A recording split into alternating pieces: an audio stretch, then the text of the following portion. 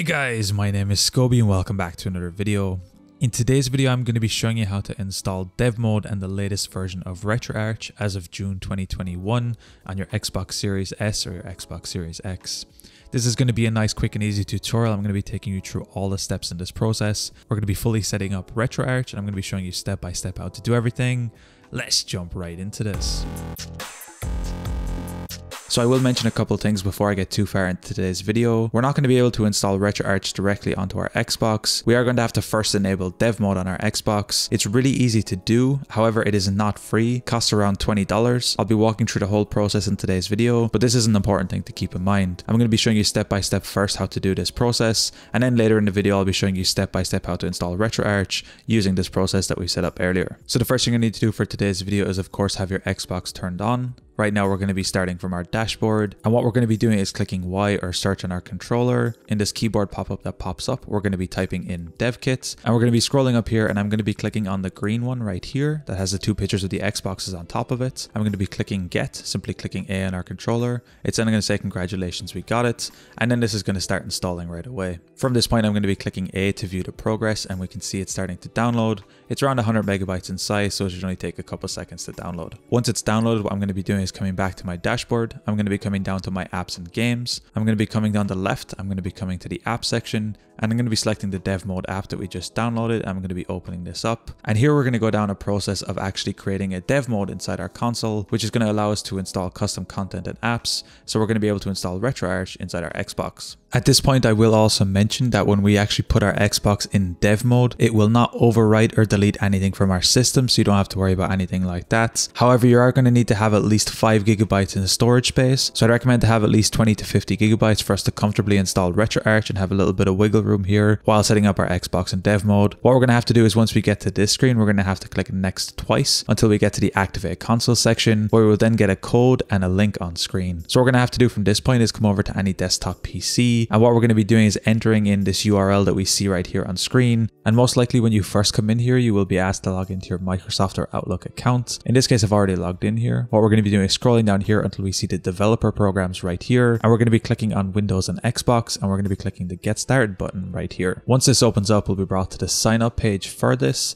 and what we're going to have to do is come here to this page, come over to the right, and we're going to be clicking on the sign up link right here. Once this opens up, you are going to have to set up all your account information. Now they do ask for a couple of different things here. First is your location, then you have to choose an account type, either an individual or a company. In this case I am an individual, so it's going to cost me around €14, or if you're a company it's going to cost around €75. This will vary depending on your location and your currency. However, it is really easy to set up here, and then all you need to do is enter all of your contact and information below. I'm not going to be putting this on screen. I'm actually going to be skipping to when my account is created, but it shouldn't take too long. It's really easy to set up all this. Once all your information is entered, we're going to have to accept the terms and conditions, and then we're going to be able to click finish, and then we're going to be redirected to the registration confirmation page. From here we can go back to our dashboard where we can get some more information about our account, but from this point we're actually not going to be staying here, and we're going to be going back to the link that is found on our Xbox. Again, I'll be leaving this linked in the description down below. Now from this point here we'll be brought to the manage Xbox One console screen, and here below this we should see a list of all currently added Xbox consoles. So once we get to this screen, what we're going to be doing is clicking on the plus button on the right. We're going to be clicking the enter activation code button, and then this pop-up will appear. Now what we're going to need to do from this point is come back to our Xbox, and we're going to be grabbing the activation code that showed up here before. Now if you've left your Xbox idle for a while, you might get this button to get a new code. What we need to do is connect up our controller again, click A to get a new code, and we're going to be taking this code and we're going to be entering it into our web browser so that it matches up correctly. Once your code is entered, we're going to click submit, and then our code and information will be entered into the web browser. Now if we come back to look at our Xbox, we can also see now instantly it's going to start activating, and we're going to start activating this Xbox as a developer account Xbox. Now from this point, if we come back to our Xbox, we'll see this screen right now to switch to developer mode. What we'll have is two options, switch and restart, which is going to automatically restart it as a developer account. We're going to be simply clicking switch and restart, and then this can take a bit of time while our Xbox switches and restarts into developer mode. So once your console has fully reset, you'll be brought to the dev mode UI like you see I have on screen right now. The next issue I had was for some reason I couldn't connect to Xbox Live. I think that's because I'm using a wireless connection.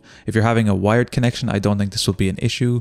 So to fix this, what we need to do is come to our settings here on the left, come down here to launch settings. We're going to be coming to network settings, and then we're going to be setting up a wireless network. So basically the dev mode version of the Xbox account is going to act like a brand new Xbox. So we basically need to set up our wireless connection again. Once your wireless network is back up, if we come to our homepage, we should see the Xbox Live is now up and running, and that is an important step. We're going to need to have that up and running before we do anything else. So the next thing we're going to be doing is upgrading the available storage in our dev mode in our Xbox Series S or Xbox Series X. This is going to be really useful if you want to play bigger games such as PS2 or Wii games, or any games that require multiple files, as multiple files at once can't be loaded from an external drive. To do this, what we need to do is load up dev mode as we have right now. We're just going to be starting from our homepage. We're going to be clicking the start button. We're going to be coming down to manage dev storage, and by default it's going to be set to 5 GB. I would recommend doing at least 25 or closer to 50, depending on how much content and how many big games you try to transfer over. This can determine how much you want to give here. For me, I'm going to put 30 GB here, but you can feel free to experiment whatever makes sense. Whatever you put here will take away from your normal retail mode, so that's something to keep in mind. You might want to create a good balance here. Now, to mention, the available storage here is what's currently available on your SSD, not what's available on your SSD as a whole. So if you go back to retail mode, uninstall some games, and then come back here, you can feel free to update it to even more to allocate more space. So depending on what you want to do, you can experiment here. But for me, I think around 30 GB will be a good starting size. Once you're happy, you simply come down one, click save. You will then have to restart for these changes to come into effect. Simply click restart. And just like that, you have upgraded the internal storage on your dev mode on your Xbox Series S or your Xbox Series X. From this point, all you need to do is open up and locate to your Xbox device portal. As you can see, I currently still have mine open here at the minute. We can see a list of all of our currently installed applications. We have dev mode, my files explorer, home, and settings.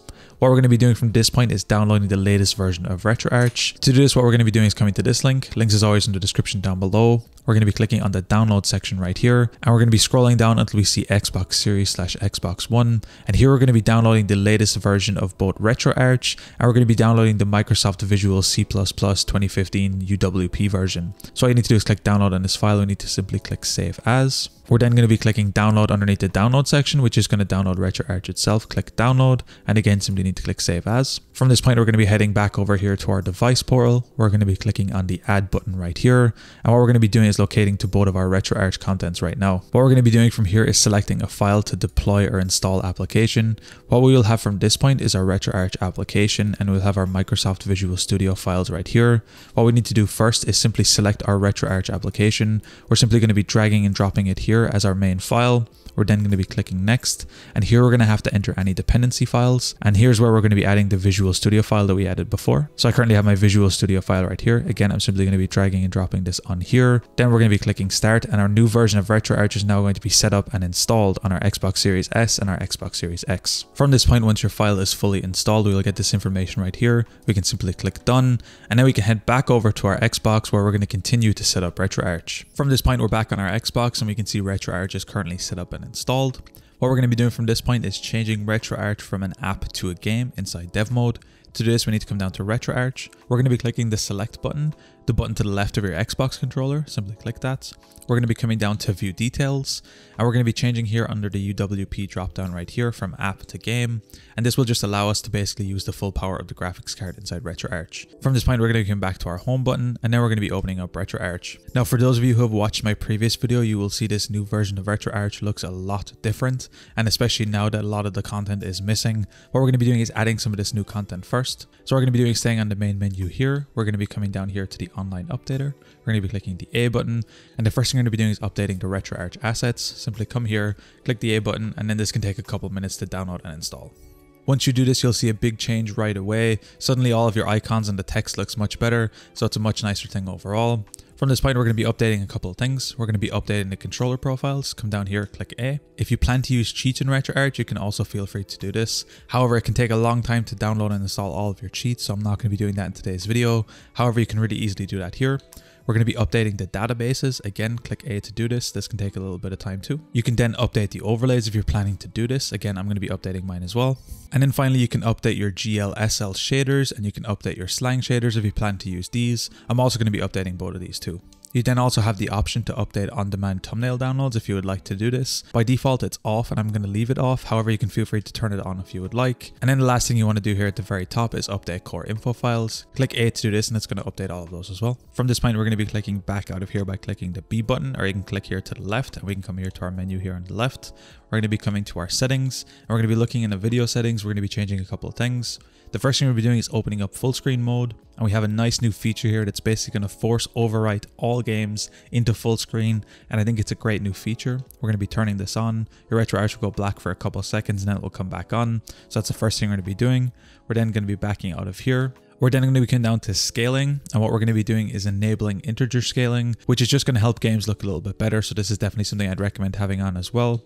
We're then going to be coming down one more, and I'm just going to be mentioning it here, synchronization. And basically now by default in Retroarch, VSync is going to be enabled. And one thing to mention here also that can be a nice to have is to sync to exact frame rate. So basically if you have a monitor that has G-Sync or FreeSync enabled, which can help make your frames look a lot more consistent and a lot smoother. So this is definitely something I'd recommend enabling too if you have a screen that supports that. I currently do not, so I'm going to be leaving that off. So having both of these synchronization features here is also really nice. The last things we're going to be taking a look at is threaded video. Enabling this can help give more performance, however it can cause latency or some stuttering, so you can feel free to experiment around with this depending on what you're doing. This can be a nice feature. And the last thing is going to be bilinear filtering. Again, this is something that can help soften some harsh edges and make things look a little bit better. However, it can have a slight impact on performance, so this is something to keep in mind. You might want to experiment with this also depending on what your goals are. From this point, the next thing we're going to be doing is coming to input. We're going to be scrolling down to hotkeys, and we're going to be enabling a menu toggle. This is something I also mentioned in my previous Retroarch video. It basically allows us to open up our overlay on-screen Retroarch controls when we're inside a game. It's super important for changing things or even leaving your game. We need to click in here to open this, and here you can select whatever combination you like. For me, I like the down and select combination that will open up in games. However, you can feel free to select any of the other ones here you like. Simply click down and select, and then that's going to be saved for me. From this point, we're then going to be backing out of here. We're going to be coming back to our main menu. We're going to be coming to configuration file. As you can see, I have right here. We're going to be clicking the A button. We're going to be saving the current configuration, and that's going to be saved into Retroarch. From this point, for all of these settings to come into an effect, you may have to restart Retroarch. For me, they all saved here automatically, so that can be an option here. And if you'd ever like to restore defaults, you can always feel free to do that here with reset to defaults, just in case you want to come back to a default state of settings inside Retroarch. And just like that, you have now updated and fully installed the latest version of Retroarch. The last thing I'm going to be showing you in today's video is how to exit dev mode on your Xbox, so you can start to access all your original games. And there's one important step we're going to do here. So when you do this, you don't actually accidentally delete Retroarch and have to install all this process again. So I'm going to be showing you that next, and then that'll be the end of the video. So once you're in your dev mode, what we're going to be doing is coming to the home page right here. Underneath quick actions, you'll have leave dev mode option. And if you select this open, you'll get this pop-up to confirm if you want to leave dev mode. What you need to do is come up here and decheck delete side-loaded apps and games. It's really important. If you accidentally leave this check, you'll have to do the Retroarch step and install everything manually again. So every time you leave dev mode, be sure to uncheck this option. So when you leave dev mode, everything will still be installed. And later, if you want to enter back into dev mode, all you need to do is open up the dev mode app that we installed at the start of the video, restart and launch back into dev mode, and all of your apps will still be there a little bit later on. And it's just to double check and make sure that you can jump back and forth so you can play your normal games, and then you can play your games on Retroarch without any worries of losing any content or any data, and that's the best way to do it. Anyway guys, it's as easy as that to install dev mode and the newest version of Retroarch on your Xbox Series S or your Xbox Series X. If you guys enjoyed this tutorial, be sure to drop a like. Subscribe if you're new, check out the other videos on the channel. I'm going to be leaving a link down below to my PayPal if you found these videos helpful and you want to support me. Anyway guys, thank you so much for watching. Until next time, as always, keep it saucy. Peace.